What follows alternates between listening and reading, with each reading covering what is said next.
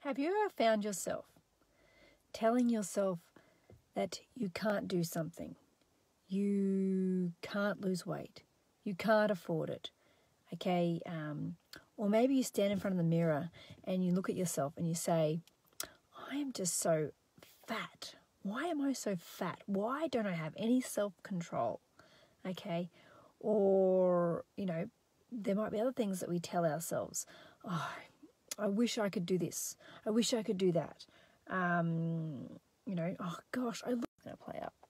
Okay, so why is this a problem and what can we do about it? Okay, so for those of you who don't know me, my name is Belinda and I'm very passionate about helping people recover from autoimmune problems, thyroid issues, sleeping issues, energy issues, hormonal imbalances, weight issues, and so much more. And these are things that we sometimes tell ourselves, okay? But there's a few reasons why it's really not good for us. And one is that our bodies follow the instructions that you give it. Okay, so your body listens for instructions.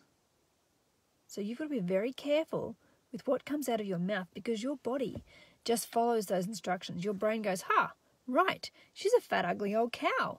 Guess what we're going to do? Have you done this? Okay, because I have.